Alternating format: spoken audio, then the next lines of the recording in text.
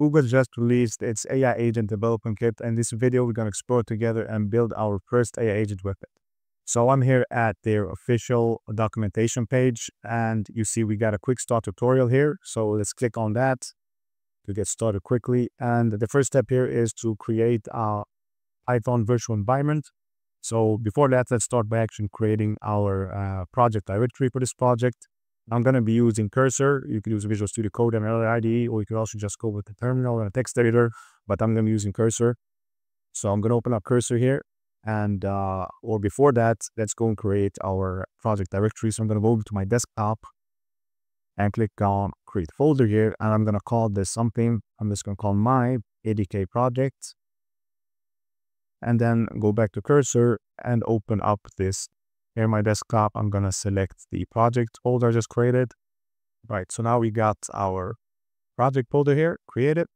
Let's go back to the instructions. And now the next step is to create a virtual environment inside of our directory that will manage the dependencies for this project. So we can copy this part here, go back to Cursor and open up a terminal. And we can confirm here that it's opened up inside of this project, ADK project. So paste this in here, command, execute it, and it should now create a virtual environment for us. And you can see here on the left side that it created a .bnb directory, which is our virtual environment directory. Okay, great. Let's go back. And now we're going to activate the virtual environment. So depending on which platform you're on, there are different ways here. I'm on Linux, so I'm going to choose the Linux command. Go back here, paste that in, execute it. And you can see now here, this part indicates that the virtual environment is activated. Okay, now we got to install the ADK. So let's copy this command here, go back and paste it in. And should now install the agent development kit. And since we have activated our virtual environment, this will be installed inside our virtual environment here and will not affect the rest of our system. Okay, so now the agent development kit has been installed, and it's now time to create the project structure that it shows you here. So parent folder here refers to this folder, the ADK project that we just created. And this is the structure here we're going to create. So we're going to start by creating another folder inside of that. We're going to call that multi-tool agent. So you can do that by follow the instructions here. Just copy this command. And inside here, just paste that in like so. And you see now we got a directory created here. You could also just have right-clicked and created that directory as well. Let's go back here. Now there's 3 files we need here. We need this init file, agent file, and a .env file. So let's create those 3. Copy that. Go back in here. And inside of this directory, we're going to create a file. I'm going to paste in the name, like so. Because we're going to create the agent.py file and a .env file. .env. All right.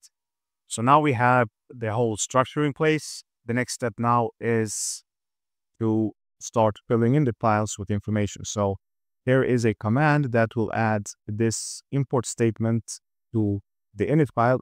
Instead of running this command, you can also just copy this import statement and go to your init file and just paste it in. So manually. Now going back here, let's see, the next step is to fill in the code for the agent. And that's the code down here. So we can click on this button here to copy all of that code, go back and paste that in to the agent.py file. And now the last step is to set up our environment or our env file with our credentials for using the Gemini API.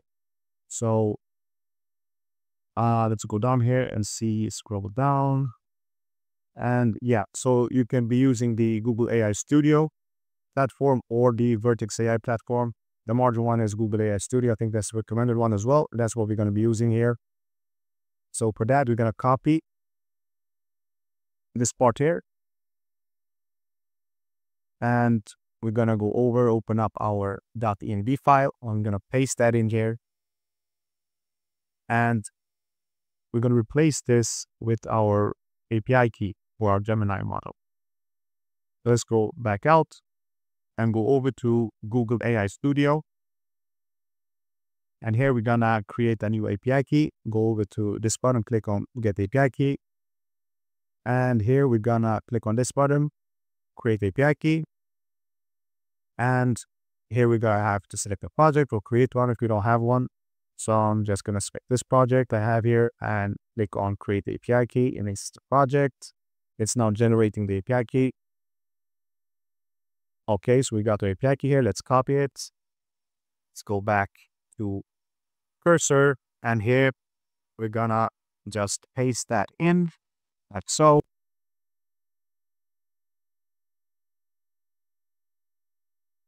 And now let's keep following the tutorial here. And you see that there's 3 ways you can interact with your agent. So one is using the web UI, which is this. It will give us a graphical interface for chatting with our agent. And this is what we're gonna be following here. If you would like, you can also run it via the terminal or you can run it as an API as well, but we're gonna go with the web UI. And to open it up, it's very simple. We do just execute this command. Let's go back to cursor and inside of here, we're just gonna execute that command, paste that in here, and we'll now start up the web UI that we can access from our browser. And you can see now that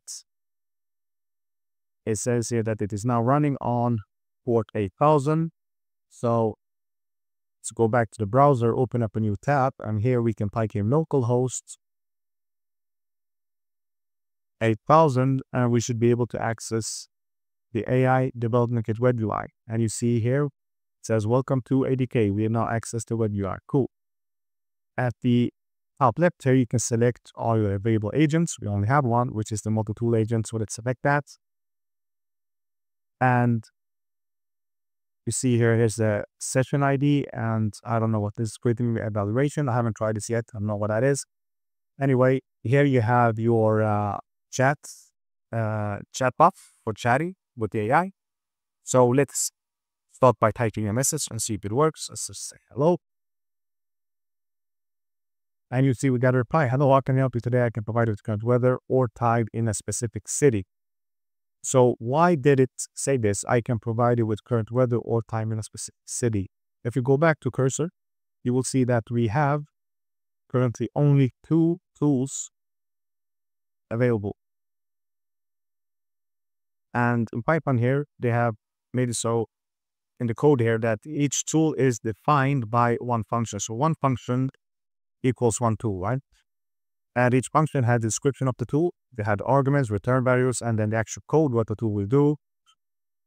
And we have 2 tools here. So one is to get weather and one is to get current time. And that's from where the AI knew how to respond and why to respond in that way, because it has these 2 tools that has been defined for it. And if we go back down to the bottom here, you see also the actual agent definition here. And it's called weather time agent. You can see the model it uses and the script report agent to answer questions about time and weather in the city, and the instructions, and then the tools available. So they got the get weather tool and the get current time tool. So let's try and ask it for the time, for example. What's the time? What's the time? Could you please specify which city you're interested in? Let's say, I don't know, Paris. So now it executes the get current time tool. If you click on events here, you see the steps it took, see the questions and the function and call to get current time, response, etc. And we get this response message here says, I am sorry, I don't have time zone information for Paris. I cannot get the current time. So why is that? Well, it's not using an API to get the time zone from any place in the world. Instead, it just has a very simple code here. And you can see that it only gets you the time for New York. So if you have the parameters New York, so if you mention New York in your message, it will respond correctly with this information here. It will generate a date time for now, and there with this zone info, and that is for America, New York, and then it will generate a pound and respond with this message. Otherwise, it will just tell you, sorry, I don't have time zone information for the city, which is the city that you mentioned. But that's why it couldn't respond, but you can of course change this any way you want here.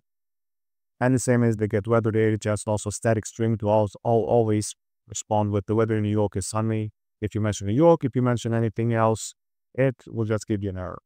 So it's a very simple agent here, doesn't do much. Also here in the interface, if you click on one of these, you see we get this window here where you can see the event, you can see the request that was made, and you can also see the response that we received.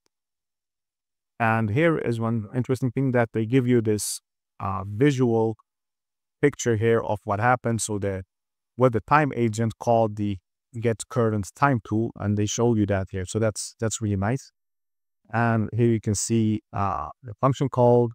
You can see the argument that was sent in, because I mentioned Paris. It sent in Paris as an argument, and the tool that was called. And when you send in Paris as an argument to the get current time tool, you see that it will not be equal to New York, and for that reason, it will throw an error here.